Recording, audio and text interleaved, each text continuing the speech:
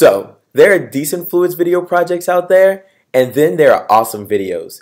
Decent ones tend to require cameras to bamboozle viewers into believing the video is sophisticated. Well, tune in and experience this smoking fluids project. Smoke usually does not appear to behave like a liquid for two reasons. Most significantly, smoke usually tends to rise because particles suspended in air are carried upward by convection currents. By lighting the underside of a paper channel, we allow smoke to be caught and give it the opportunity to cool.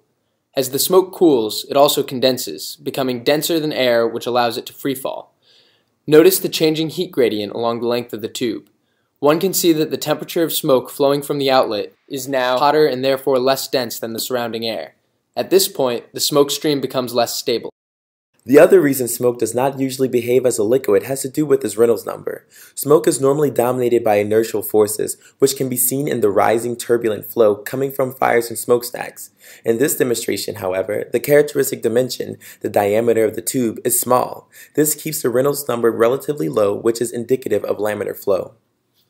By observing the difference in the flow at the channel outlet and near the ground, one can also see that as the velocity of the smoke increases due to gravity, the flow becomes less laminar and more turbulent.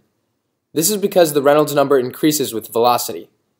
The Reynolds number also increases with density, but when smoke is less dense than air, it rises and the smoke stream dissipates.